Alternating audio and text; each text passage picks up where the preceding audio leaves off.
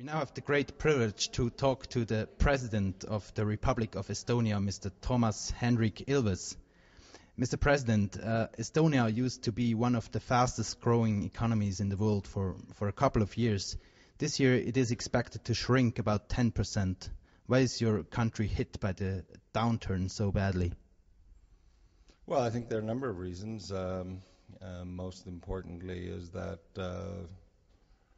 with the loss of markets, thanks to, as a country that did a lot of subcontracting, and when Ford has a problem, Volvo has a problem, and then we have a problem because we supply Volvo with parts. That's one reason. Certainly the drying up of finances has impeded a number of projects as well. And I think third of all, a major factor was a housing bubble that was fueled by cheap loans for many years. It's more or less the same thing as in Ireland and Spain, where people were where the real estate prices were rising so quickly that you should wait until that.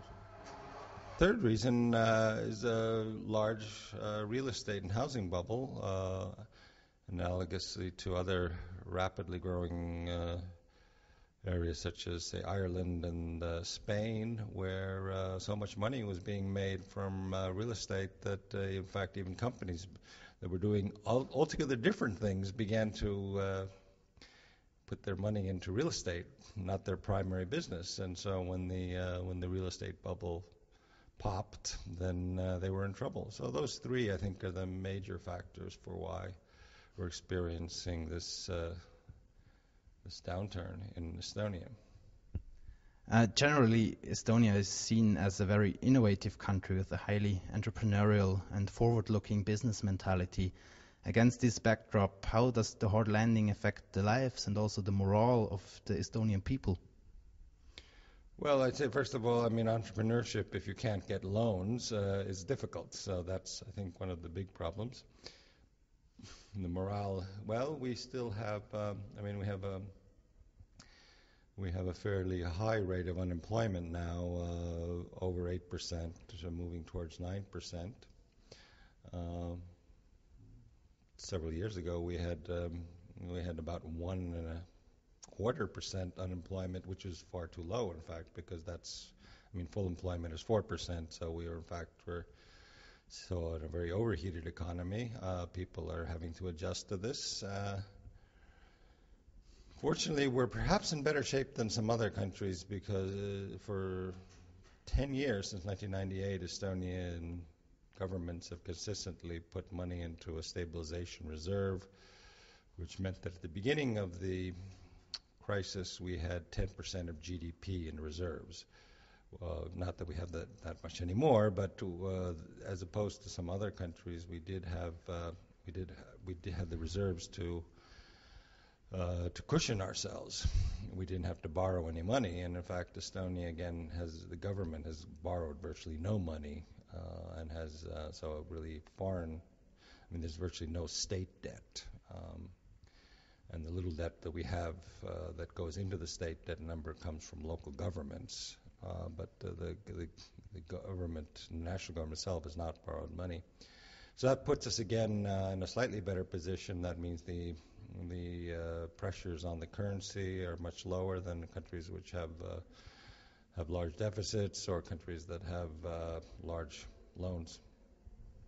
What is your vision of a sustainable path of economic development in the future in Estonia and in the Baltic states as a whole?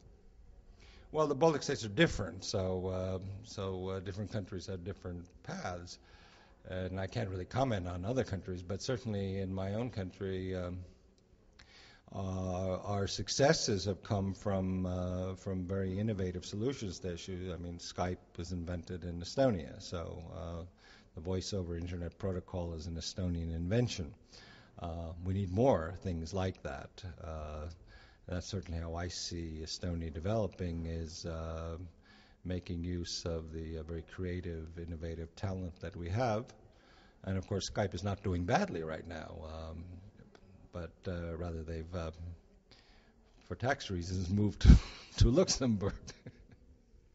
But all of the innovation, the headquarters for innovation remains in Estonia.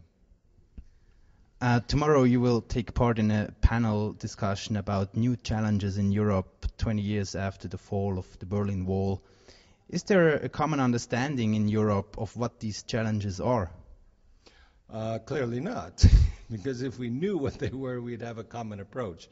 But certainly I would argue that given the massive changes that have taken place since the Cold War, that we need to put the current crisis in perspective, that